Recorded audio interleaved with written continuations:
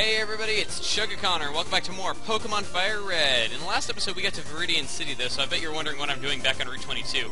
Well, I said that there was an optional rival battle here, so I wanted to go ahead and do it. When you go over here, you're going to be met by your rival. After the Pokemon League, forget about it. You probably don't have any badges, do you? Guards won't let you through without them. By the way, does Pokemon get you stronger? Now this fight is optional though, but I'm showing it since it's a boss fight. Now, I'm going to take the time to explain trainer battles a little bit. As any veteran of the series would know, or anyone who's played a Pokemon game at all, you can't run from trainer battles like you can with wild Pokemon.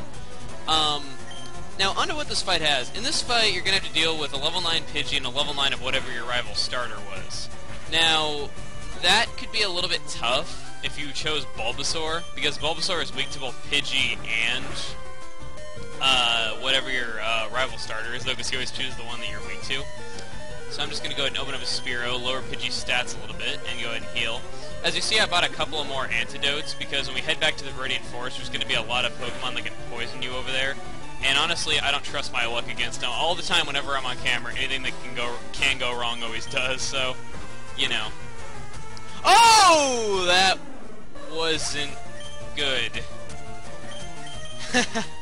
Wow, what a time for it to get a critical. Critical hits will ignore, basically, they will ignore everything, like, lowering the opponent's attack, lowering their defense, you know, anything like that. It'll ignore all that, and it'll just do damage as if you didn't have any of that on there. Critical hits will also do double damage, so it's like taking double damage as if I never lowered its attack. So, yeah, that's definitely not good. You know, you guys might be wondering, you know, why haven't I nicknamed my Pokemon yet? I kind of would rather wait until these Pokemon, like, you know, do something that's, like, really cool or really funny or something like that, you know, before I actually give them official nicknames. And does this guy seriously have nothing he can hit me with that's super effective? Because he should be hitting me with, like, Ember. I think Charmander should know it by now. Or, I guess I'll have a little annotation in the video saying if it can learn it or not. But seriously, I thought I remembered Charmander having that. I remember this fight actually being kind of difficult. Oh well, I guess I lucked out. I know Pidgey probably should have Gust by now, because, yeah, Gust, was changed to a flying-type move in this game, and it was normal in the original game. Heard the Pokemon League is crawling with tough trainers. I have to figure out how to get past them. You should quit dawdling and get a move on. Yeah, shut up, Gary. Anyway, if you keep going this way, like you said, you'll get the entrance to Pokemon League, though, because you don't have any badges, you can't go through there yet. So, we're just gonna go ahead and cut back to the Viridian Forest, alright?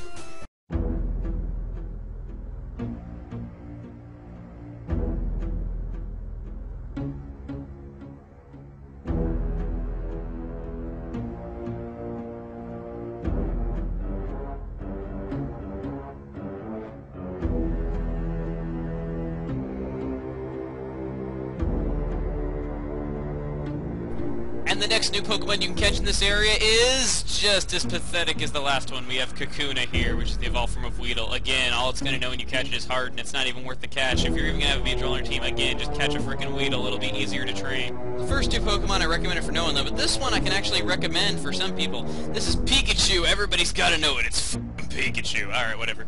But yeah, we got, seriously, it's actually a pretty decent electric type, one of the fastest Pokemon you can get early in the game, and it's actually a pretty decent Pokemon. It's also got a really good ability that paralyzes Pokemon when they attack it physically sometimes. It's rare, but if you can get one, I'd recommend it, especially if you got like a Bulbasaur and you're worried about getting hit by flying attacks. It's definitely good to have. Also might not be bad for Charmander to hit water types with. It's really a pretty good Pokemon, honestly. It's rare, but if you find one, I definitely recommend picking one up if you're looking to have an electric type. Okay, now that we got those bio things out of the way, let's just go ahead and go into Viridian Forest. There's that guy right there is a trainer up here. I'm going to go ahead and fight this trainer right here. I'm planning only to show pretty minimum numbers of trainer battles. Basically, if you're spotted by a trainer, they will challenge you to a battle, and you're basically forced to do battle with them. Now, there's a few advantages to doing trainer battles. Even though you can't run away from them, you are getting multiple Pokemon in one encounter. Trainers' Pokemon also tend to be higher level than wild Pokemon, and you also get more experience from the Pokemon, opponent's Pokemon being owned by a trainer. If you got a Spearow, or you started with Charmander, this area is going to be a breeze for you, though. But then again, if you didn't, this area is actually still pretty easy, because it's just full of bug Pokemon, and there really aren't, like, hardly any good bug Pokemon, at least that appear in here. I mean, there's good bug Pokemon, and just not really any of them appear in this area.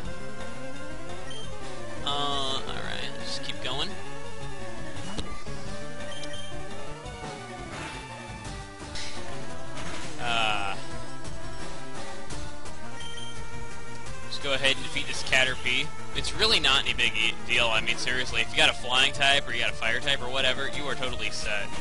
This area, you're gonna have a lot of easy bug catchers. Okay, let's go. And level 8, not bad. As you can see, alright, pretty good stats up. Hey, bug catcher Rick, you just got Rick rolled. Okay, so, I actually forgot to go grab an item really quick.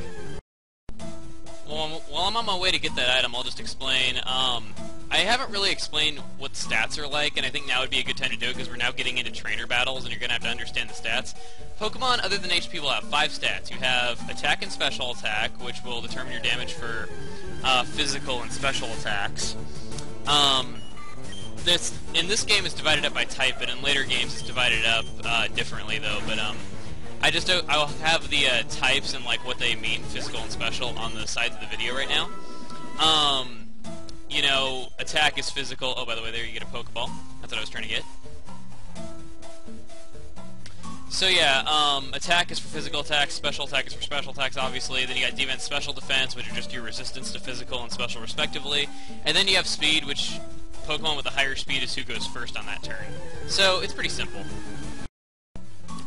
And now just heading back up here. That guy's totally skippable. There's a lot of skippable trainers in here. There's really even that fight that I did right there. That was actually a skippable fight too. I just wanted to go ahead and show the dynamics of trainer battles really quick. Got this guy right up here, but he's not really gonna bug us. Let's see here. Just go around here. What do you know? I got through without running into a battle. I apologize for that cut right there. I actually thought there was an item back there that I didn't grab, though, but actually it's up ahead. Stupid me. And Spirit Girl level 9 in that fight. I mean, jeez, I'm gonna be so happy when we don't have to worry about random encounters anymore. I mean, seriously, they're so annoying. I seriously can't wait until I have some money for some repels, because this is going to flow so much smoother. We don't have that to worry about. Alright, we got a potion right there. I guess we get at least some salvation from this. Now, if I could please, just please go without being interrupted. Okay, trainer battle. Okay, fine, I'll be interrupted for a trainer battle. What's the hurry, what's the rush? This guy's actually the last trainer battle in this area. Yeah, I'm good. I know I'm good. I'm actually probably off camera. I'm gonna probably, fight, like, whatever trainer battles I skip in these areas, you know, just to get levels and everything, though, so I am gonna be fighting some of the skippable trainer battles off camera, though, but on camera I'm gonna be showing the unskippable ones, because those are the ones that you're most definitely, that are, you know, mandatory and all that, and it'll make this, Jesus. Dang, if you see skinny little trees, you can cut them down. I'll show you my skinny little tree. Attack it! Walk into it! I think I can... Ah, shut up. The Pokemon in this grass right here are the same as the other Pokemon that were on the south end of Route 2, but anyway, let's just go up here, and we are now in Pewter City! Woo! We have finally gotten to Pewter City. When Jigglypuff is broken down, it actually sounds kind of gross.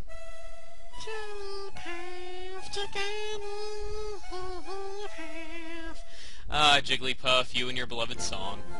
Bad Smash Brothers, what am I saying? Now, Pewter City, if you try to go ahead... Actually, wait, let me see if they got repels here.